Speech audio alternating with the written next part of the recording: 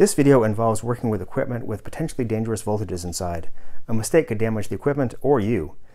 So if you don't know what you're doing or aren't completely willing to take responsibility for your own safety, leave this to a professional, don't try this at home, and consider this video to be for entertainment purposes only. Ow! Starting a new project here at the house, replacing my thermostats with smart thermostats. And unfortunately it's not quite as simple as just removing the old thermostat and hooking the new one up to the same wires. There's some wiring work that's going to have to be done. The existing thermostats use 2 wires, and the new one needs 3, and I'll explain that in a minute. And luckily it is a 3-wire cable that's running between the boiler, or actually this is the controller for the boiler, and the thermostats. And I'm just going to draw one here, thermostat. So what we've got is a 3-wire cable. There's red, there's white, and there's a green cable, which is currently not hooked up to anything on either side. So this is red, white, and green. So the way this is working is that the existing thermostats are really simple. They're basically just a switch. It's a temperature controlled switch. So it's like a little switch like that. And that's all there is to it. So it doesn't matter which way these 2 wires are connected, the red and the white, because connecting, all that happens is that one of these has power. The red is supposed to have 24 volts AC, and the white is what controls the heat. So all you have to do is connect the 24 volt supply to the white wire that controls the heat, and it comes on for that zone.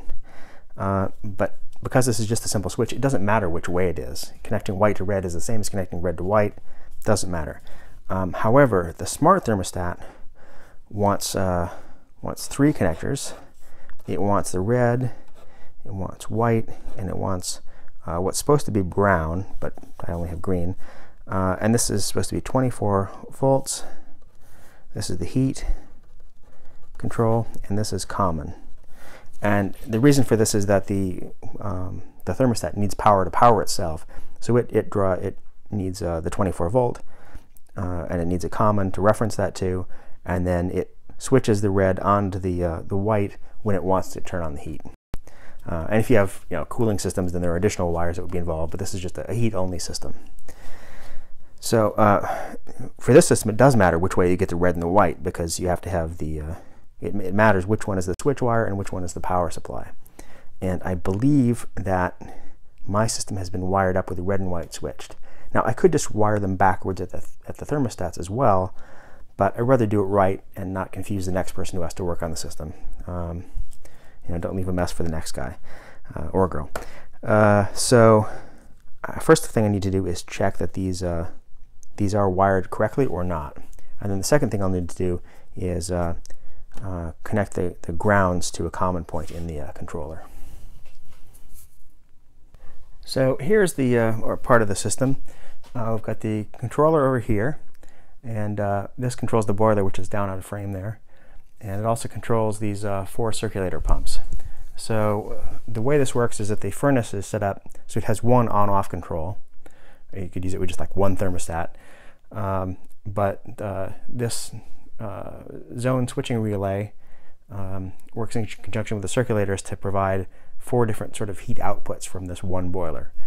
So zone 1 goes up and back to the heat exchanger and the pump for the hot water in the house, and these 3 are 3 different zones of heat.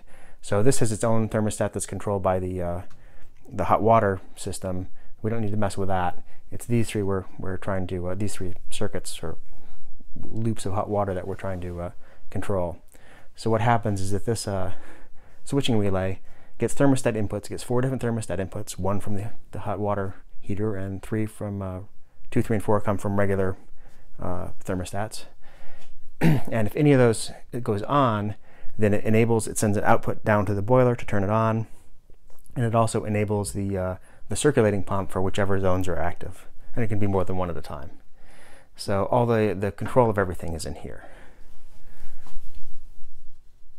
Okay, so here's the inside of the controller box, and this is a little awkward. It's kind of a reach for me because it's behind the boiler, so kind of got to reach through. But basically, here's the transformer that generates the 24 volts AC.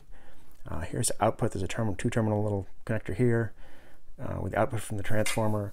The bottom one is the common. We'll need that for the new wires we're adding. Here are the wires coming in from the thermostats. These brown wires. You can see the green lead is just kind of wrapped around out of the way. And then here there's a terminal strip for the 4 thermostat inputs. And you can see on, let's see, on this one here,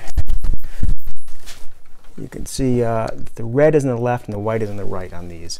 And I believe that's backwards, although it seemed kind of like conflicting information in the manual when I looked at it. But I'm just going to check it and make sure it's actually supposed to be that way. So red and white, make sure they're not supposed to be the other way around. And the way I can do that is measuring the red wire to the common should give me 24 volts AC, and the white should give me nothing. If it's reversed, then it'll be the other way around. Okay, I've got the power turned back on, so I'm going to try to very carefully probe the thermostat inputs and see what's happening. So I've got the black lead connected up to the common terminal. I'm going to try to step around here and very carefully hold this up. Okay. Let's see, is that in frame, I hope? Oops. Leads are all tangled up.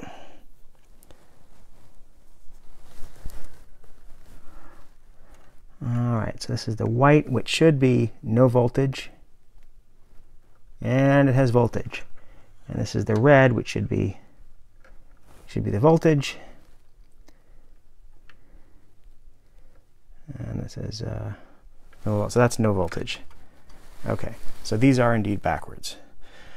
So I'm going to have to take off and switch all of these, which is going to be a real pain with the way that they're located here. I think I'm going to do that off camera.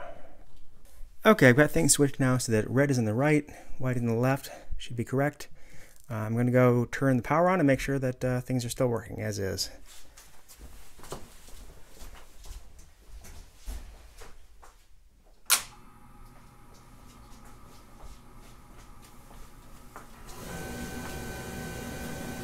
Okay, and you can hear that the furnaces come on now and that 2 lights are lit. Zones 2 and 3 are now on. I'm going to go, well, I'll try turning on the thermostat for zone 4, make sure that comes on. Alright, well I've run around and tested all the thermostats. I've turned them up and down and verified that the zones come on as expected. I put them back where they're supposed to be, and the house is heating back up. As you can hear, the boiler is running. It's quite noisy. So while I've got things in a working state and while the house is heating back up, I'm going to leave well enough alone for now and call this part 1 done. So part 2, I'll hook up the common wire and we'll go from there. Okay, you can see that zone 1, which is the hot water, has now also come on. I did reverse those wires so it would be consistent with the other ones. Again, you know, it wouldn't really matter for this, but I wanted them all to be consistent so the next person who looks at this isn't confused. So I think we're all good.